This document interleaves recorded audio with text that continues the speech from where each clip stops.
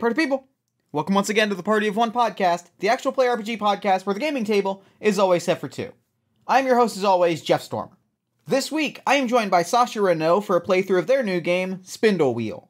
Spindlewheel is an absolutely fascinating interpretive storytelling game where players draw from a tarot-like deck of cards and use text and visual prompts on those cards as inspiration points to craft truly unique storytelling and role-playing experiences.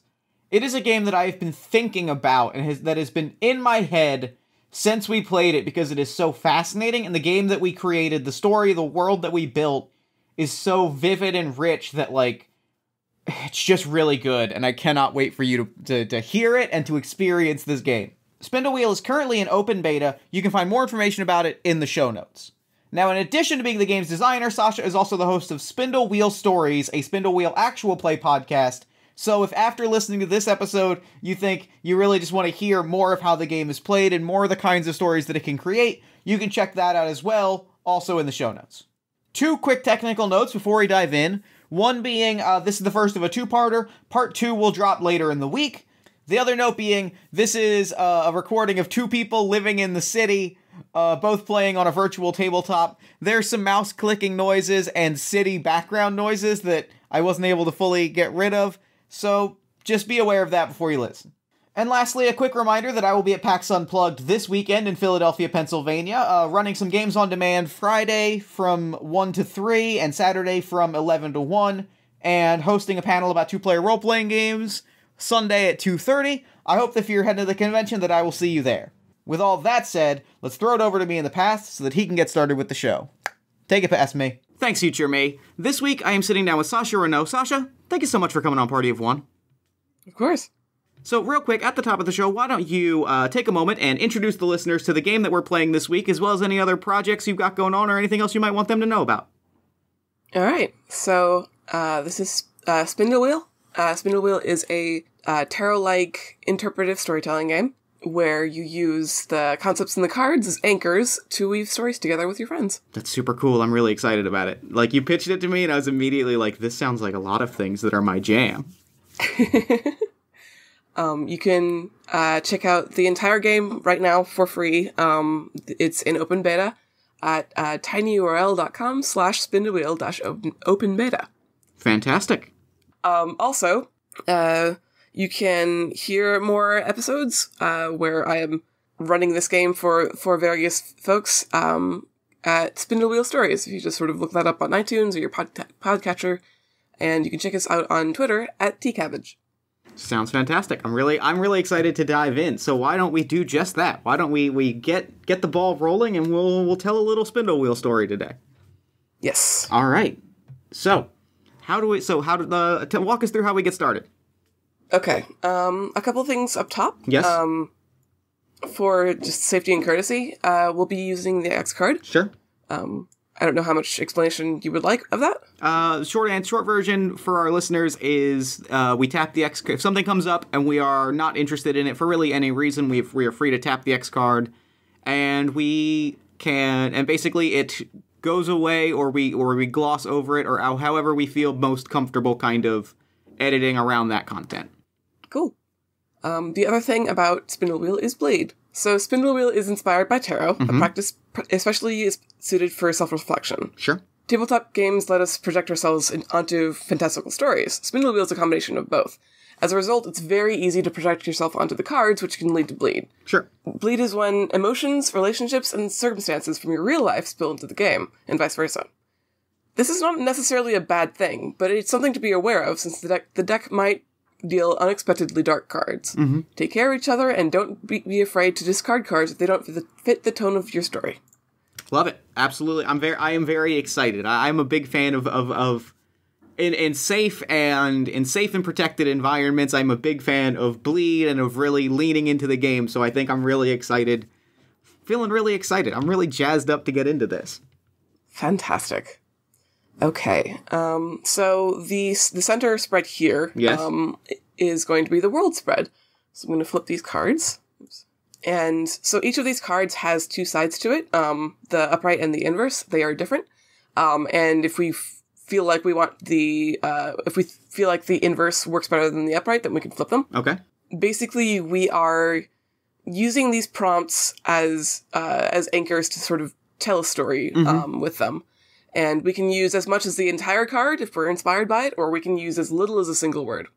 Love it. All right, so we have in the center, which is the dominant driving force. Is that a good place? I figure that's a good place to start. Kind of just going into the cards, talking through things, and kind of seeing how we're feeling. We have the sea. So, starting with the center, the dominant force, we have the sea. Not a drop to drink, an unfathomable distance, an abyss that light has never touched. I like that a lot. I'm into that.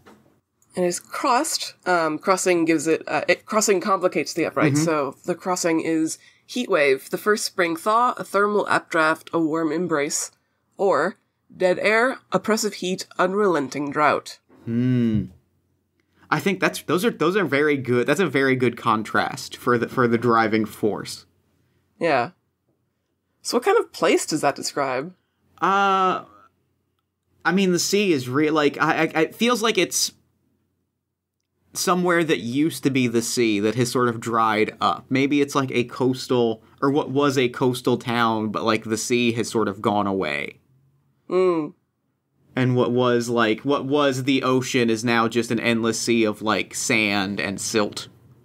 And we're kind of looking out, and, like, I'm almost picturing, like, the dried out remains of a resort town. That kind of atmosphere. Yeah. What do you think?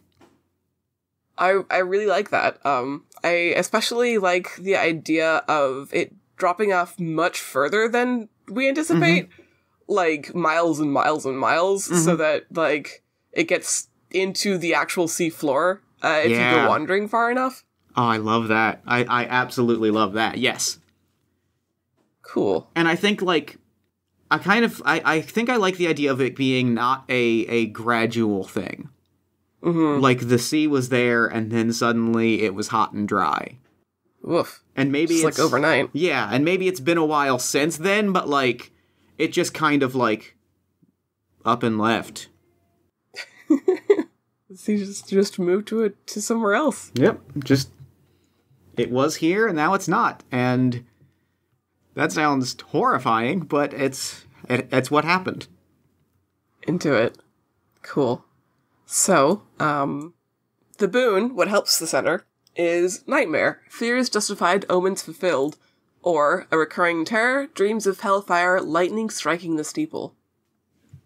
Oh, I really like fears justified. Like, I think that's, like, omens fulfilled. I think that feels, because this feels like it's like this feels so much more present. Like, this feels very present, and that feels like a very present prompt.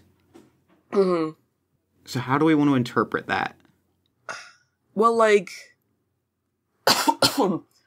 maybe it's something like, there are stories in this place, that have tracked back generations, and, there are these, anxieties that have sort of developed, amongst the people who live in this town, that have time and time again been justified. Yeah, okay, I like that. I like that a lot. I'm very into that idea. The idea that like stories have a power because more often than not they have come true. That's cool. I'm really into that. And so maybe it's something where, like, maybe there's an element of this was something that some people figured might happen. Like, there had been predictions that, like, as we were living our sort of comfortable resort lives, there was this undercurrent of, like, it's gonna go away. This doesn't last. And we are the people that did not, like, heed that story seriously, and we are here now. Yeah. That's so good. Or they did take that seriously, and that's why they're still here. Oh, that's even better. I love that. Yes, I love that. Oh, okay, yeah. I'm definitely into that. So let's talk about the Bane. What works towards the center's downfall?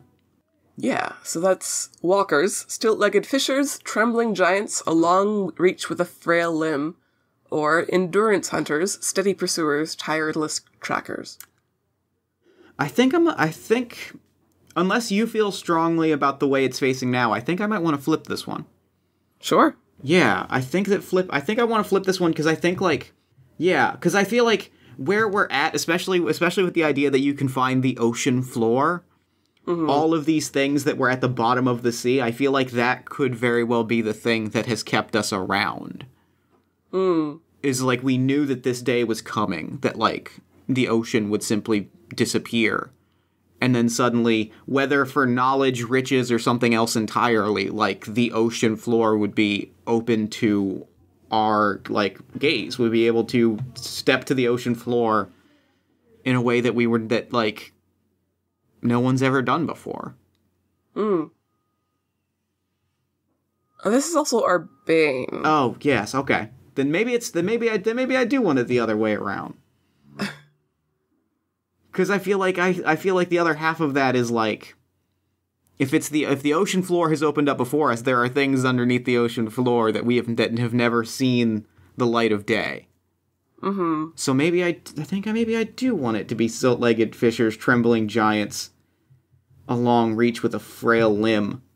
There are just these things that are familiar but foreign that have suddenly survived this disappearance of the ocean. Right? This is good. Way more horrifying than I thought it was going to be, and I am here for it. I love it. I am so here for this. Next is desire, what the center wants most, which is grandmother's ring, an old grudge, a tepid peace, or a new partnership, a steady alliance. Well, there's something... Oh, go ahead. Oh, no, there's something about an old grudge, which is just... I don't know, there's something juicy to that. There's something real juicy to that, especially when you factor in these giants and these walkers that were under the waves that, okay, so a lot of stuff is starting to come together for me. Alright. So, there are these things under the waves. And we had settled, and, there had been this resort town. The waves had been keeping these things, these giants, at bay, pun intended. And so there the story that had been passed around was those waves will part and those giants will emerge. And the ugliness that happened will happen again. And now that's where we are, and for whatever reason we are the people that stayed behind to face this old grudge. And to see this thing happen. Fantastic. Oh my god. Our method, how the center intends to get its desire, is wildfire. Air scarlet with smoke, rivers molten and glowing. Or, clearing the underbrush, maintenance to prevent consuming calamity. Those are both very good. And I'm not sure which way do you think you want to take this? Excuse me. So I think that I actually kind of want it to be the other way. There's something about the river is molten and glowing that I very much like. But I think the base concept of maintenance to prevent consuming calamity, that there is a series of daily rituals that have to be done to keep the walkers at bay, and to push them further back. That this is a daily slog to perform. I love that. Instead of one big push. Yeah, I love that. I love that it is. It is, yes, and that makes it.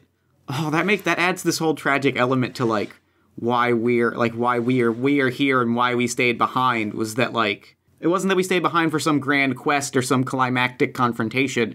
It was just that we needed to hold the gate shut. Exactly. That's so good. Wow. I love it. I am into this. All right. The next step is to read the world's fates, which I'm going to find the text for because it's good text and I can never remember actually it. Okay, cool. So, this first card is, so The fates are like a glimpse into the history of the world. So Clotho is the catalyst that led to the current state of the world. Mm-hmm. We'll flip that card. Which is Hearth. A crackling fire, a hot meal, a roof overhead, a comfortable silence. Or closing doors, turning a blind eye, keeping your head low, weathering the storm. Man, weathering the storm, it's gotta be that, right? It's gotta be weathering the storm. There was just an unbelievable storm. Mm-hmm. And then the next morning, everything was gone. Oh, what if it was a sandstorm? Ooh. And then suddenly, and it just, the sand replaced the water. Mm-hmm. In a way that doesn't make sense, but that's what we, that's what we endured, was suddenly the winds and the sand surrounded us, and when we looked, the sand had simply overtaken the water. That's so gross. Right?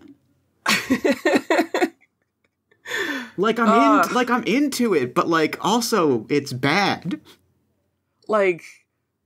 First it's like watching the storm, there's all this grit in the water, and then it just becomes sludge, and then it stops being water at all. Yeah. Oh, I hate this. He said, smiling ear to ear. Next is Lachesis, which is the current state of affairs. Fool. Close-minded and stubborn, faith-born of spite.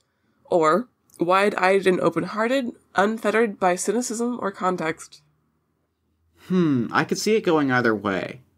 Because, we're here doing these these rituals every day to keep these walkers from, overtaking us. I could see it being simply that, the ritual, the traditions and the rituals that we're doing are simply people among us saying, this is what we do, and we don't question that.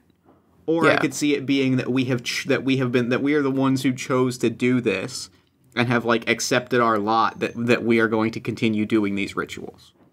Yeah, which generation is this? Do we still know why we're doing this? That's a really good question. What do you think? Which way are you leaning on this?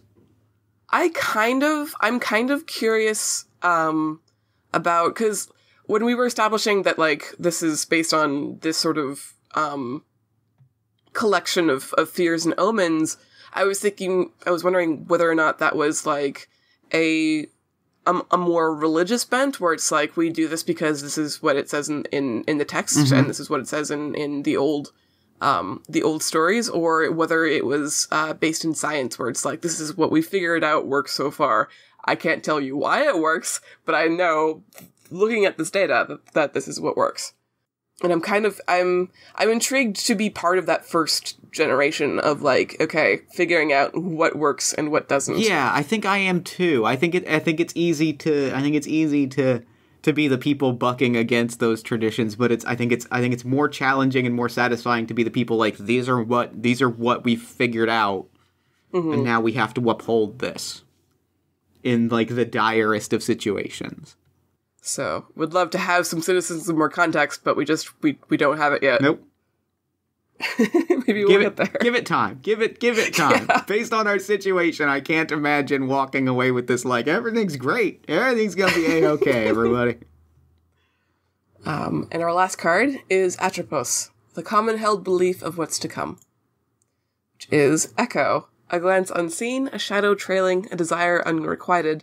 Or, tongue tripped with stutters, chest full of birds, head full of fog. I really like a desire unrequited.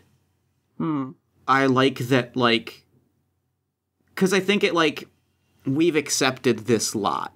We have accepted this responsibility. And we've done it knowing that, there are simply things that are not going to come to us. Like peace of mind, or the phrase "a glance unseen" makes me feel like we've accepted, we're not going to be, having happy romances. Our life is going to be pretty much just this. Yeah, you can't go, there's no shore leave. Yeah. There's no, vacation time. This is the rest of it. And we accepted this with open hearts, but that doesn't mean that we are, purely happy about it. Yeah.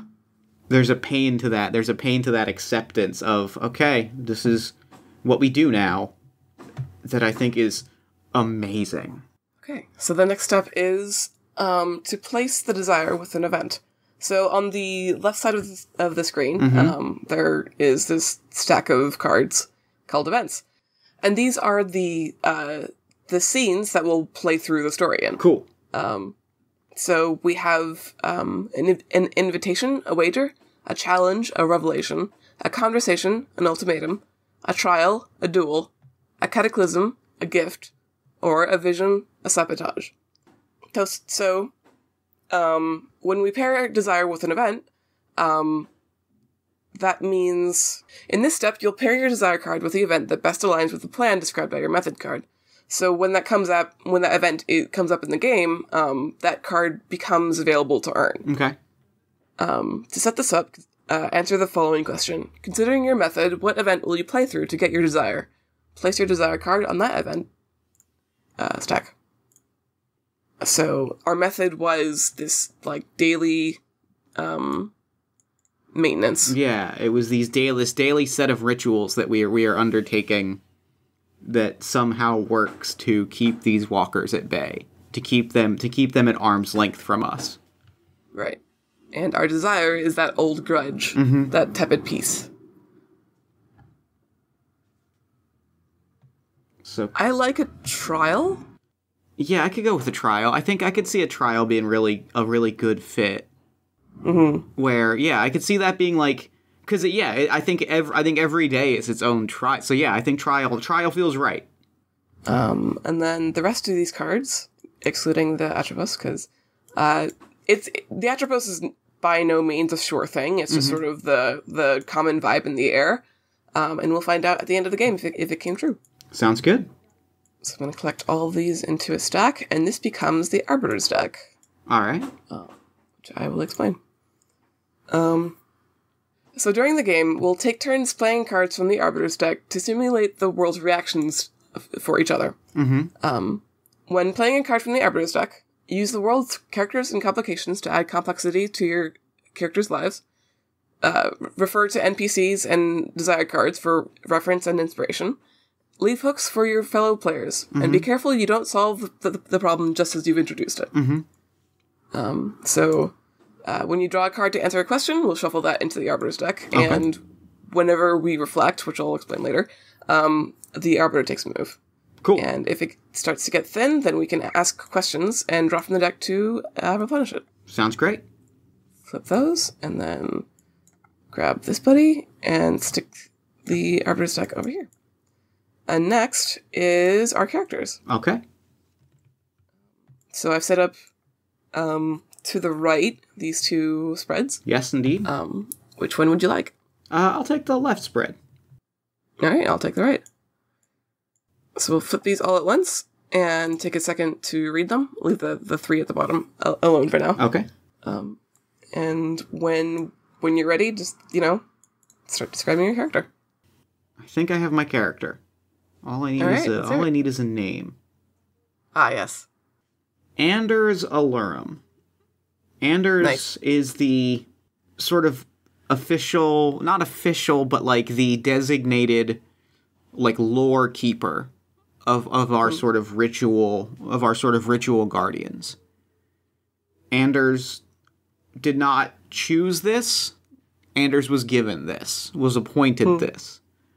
Anders, this is sort of a passed down responsibility for me. This was sort of a thing that I didn't think would ever happen, and then suddenly there was that moment, that one moment where it suddenly clicked for me that I was going to have to do this, and I'm not prepared for it. This was sort of this was always kind of an inevitability, not an inevitability, this was always kind of a faraway thing. This was always kind of a hypothetical, and then suddenly, and I've kind of never fully shaken that one moment where it became all too real. That moment where suddenly it was, you have to do this. Yeah. You were out there writing theory, and then you looked out your window, and it was real. Yep. And, yeah. It's brutal. And all I want, the thing that I want, my desire, is I have my desire is Black Book, a registry and almanac, a family tree, a public journal. I think my desire is to have that life that I thought I was going to have, because this was never going to happen. Mm-hmm. And how I am going to get that, my method is a whisper just above silence. I think I am quietly trying to, like, while being very sort of the very public face of, like, these are the rituals, I can, you know, being asked very publicly of what is the ritual that will protect us this day. I'm also, like, sneaking time to be like, this is important to me. Mm-hmm. Like, sneaking time for me, which is something that we've all kind of agreed is not something we were going to do in this situation. Mm. Oh, I like Anders a lot. He's poor, and he's a poor, sweet boy, and I will protect him forever. I don't have a last name for Vellum, but maybe that's right. Maybe it's a mononym.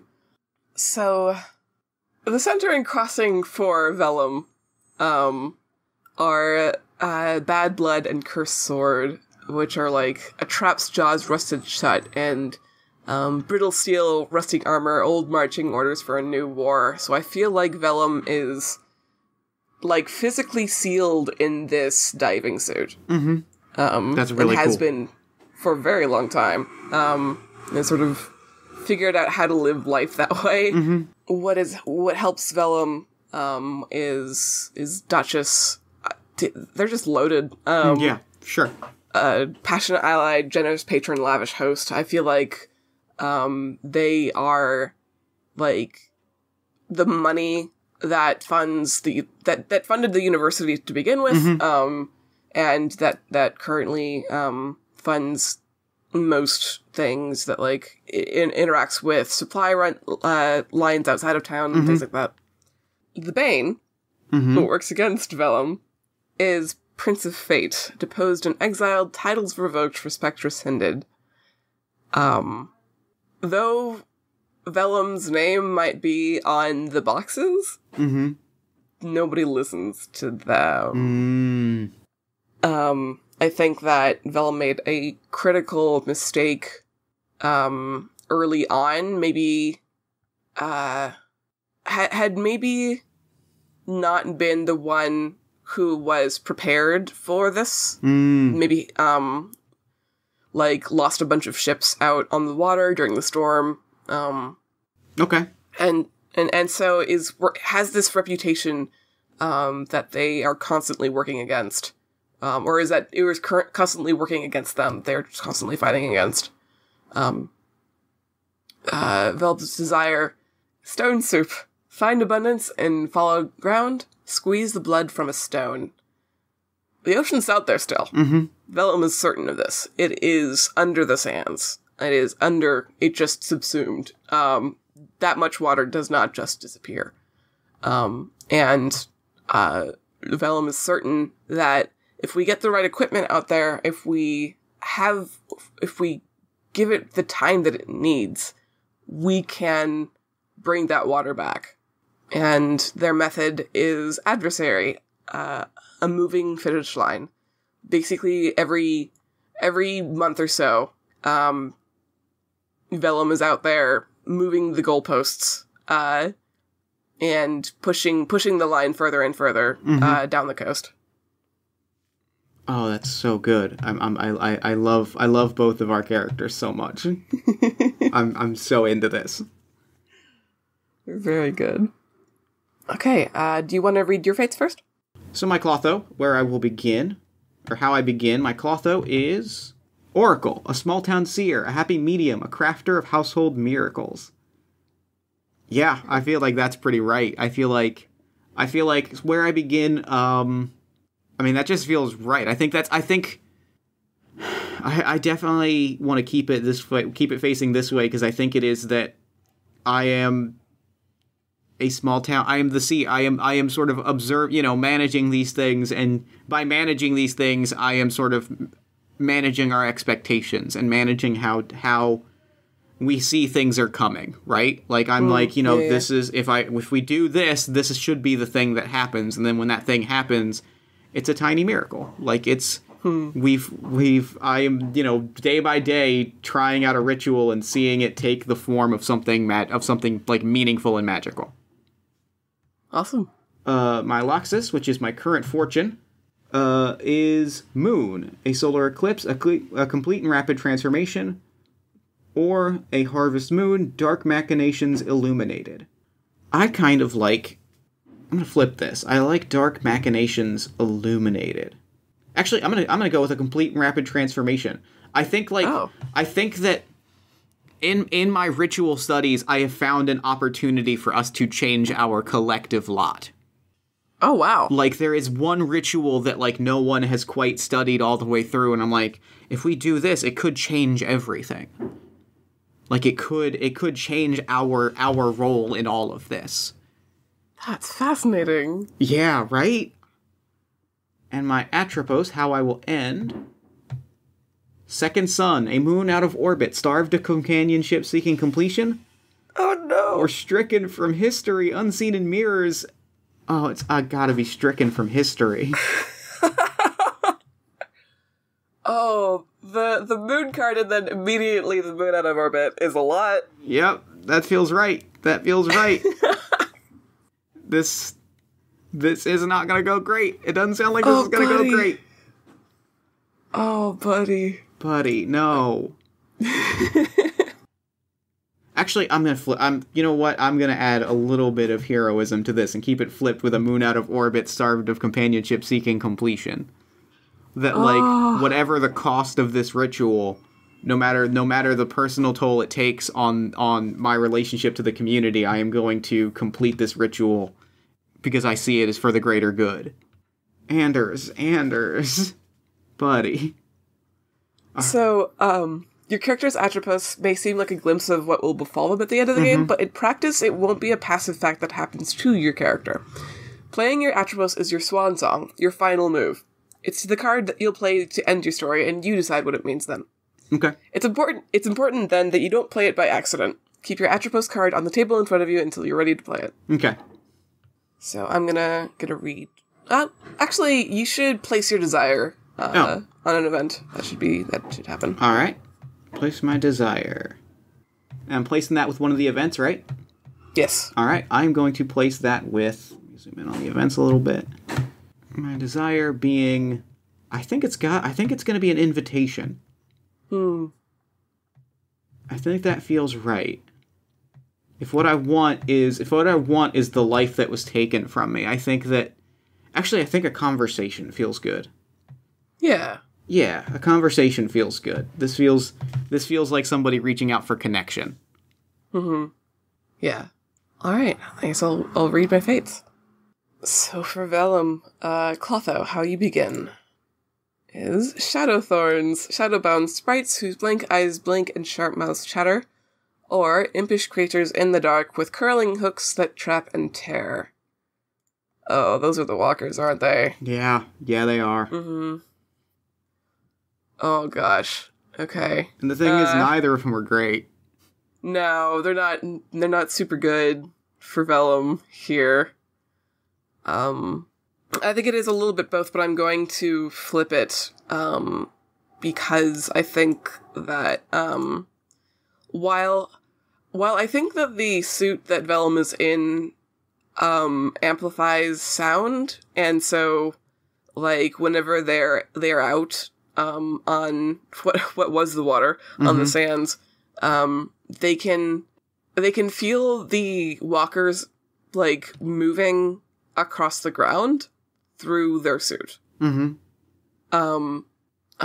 curling hooks that trap and tear, I think is why the suit is sealed. There is some combination of damage to them and to their suit, that makes it both impossible and also inadvisable to open it. And it's probably what did in the rest of their crew while they were wearing it. Oh, that's real good and real bad. So, Lachesis, their current fortune is magician, skillful and clever, a scientist, a pragmatist, or smoke and mirrors, an entertaining liar, misdirection, and sleight of hand. Oh, it's so tempting though. Both of them are real tempting. I think primarily it is skillful and clever, a pragmatist. So I think that the process that Vellum is doing of pushing this line back has a lot to do with smoke, like a literal smoke screen. Mm-hmm. And maybe it does actually involve mirrors. It's this, like, it looks very obtuse and very, like these big tower mirrors, that sort of stand out in the sand, behind the smoke screen.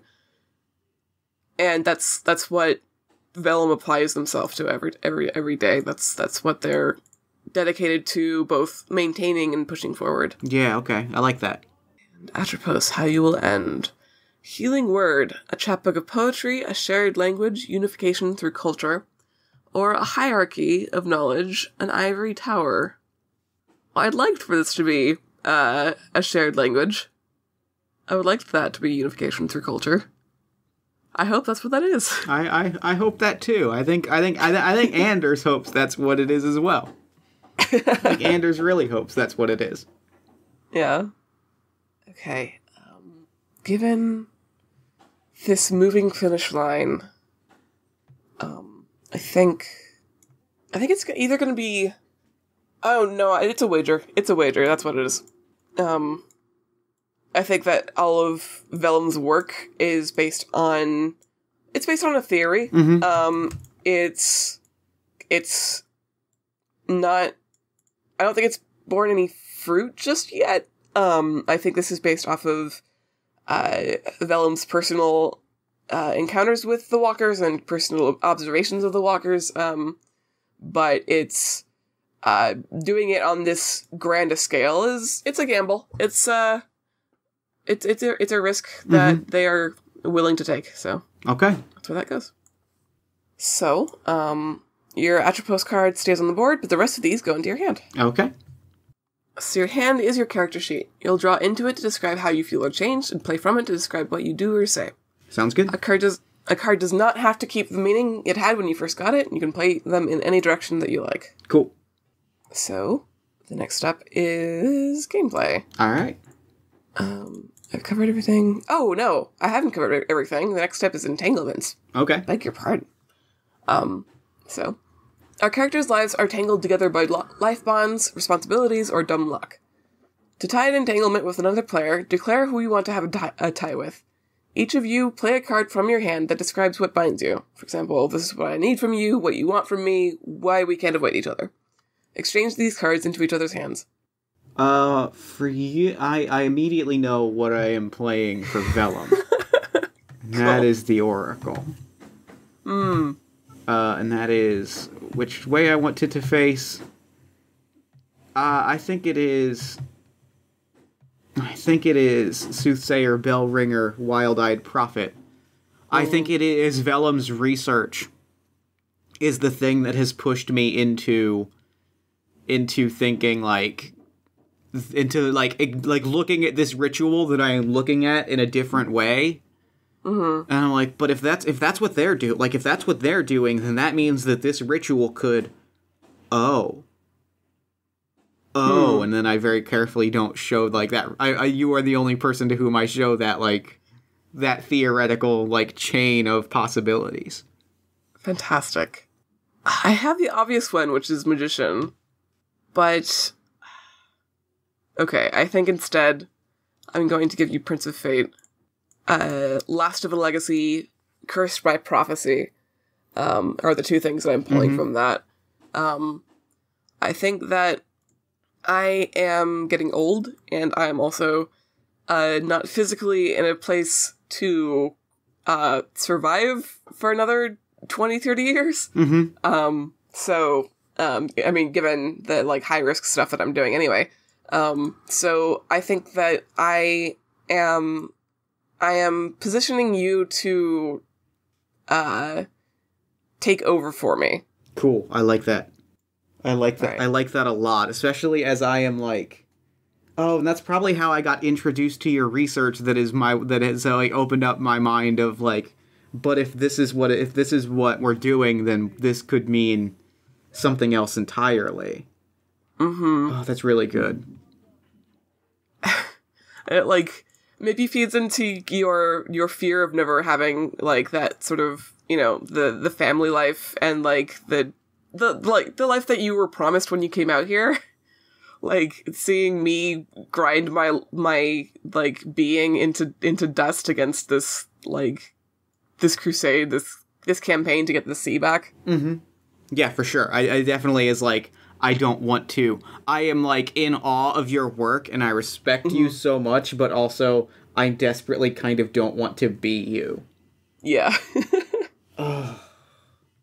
That's really good. And that's it for this episode, but worry not, we will be dropping the second half of our Spindlewheel adventure, the actual gameplay portions of the game, later this week. I'm very excited. I think this game is absolutely incredible, and I hope that you're digging it as much as I am. In the meantime, though, head to tcabbage.com/spindlewheel for more information about the game, a link to try the game's open beta, and for a link to Spindlewheel stories so you can hear more examples of the game being played. Also, be sure to follow Tcabbage Studios on Twitter at Tcabbage. Then, while you're on Twitter, follow us at Party of One Pod, then like the show at facebook.com/partyofonepodcast, head to our Discord at bit.ly/partyofonediscord to talk about the show, professional wrestling, role-playing games, you know, all of the things that people talk about. If you enjoyed the show, consider leaving us a nice iTunes review, a social media shout-out, or a word-of-mouth recommendation to a friend. Any of those things helps new listeners find the show, which helps us do bigger, better, and cooler things. You can also consider checking out our Patreon at patreon.com/partyofonepodcast. If you listened to this episode and thought, gosh, I wish I could just listen to Jeff world build with one other person for like 45 minutes a week, boy do I have a podcast for you. All My Fantasy Children is a character creation, storytelling, and world-building podcast powered by you. Every week, my best friend Aaron Catano-Sias and I take a listener-submitted prompt and, using some of our favorite tabletop role-playing games, spin it into an original fantasy character, populating a collaborative shared universe, one story at a time. New episodes drop every Friday at allmyfantasychildren.com. Party of One is, as always, produced and edited by Jeff Stormer and Jen Frank. All music for the show comes from the song Infinite Lives by Megaran, featuring the D&D Sluggers. If you're interested in coming onto the show, whether you are a podcaster, professional wrestler, game designer, actor, writer, comedian, musician, film critic, kaiju, financial guru, or you just love a good role-playing game, you can shoot me an email at partyofonepodcast@gmail.com. And that's it for me. Until next time, thank you so much for listening. Remember to fight the forces of fascism every single day.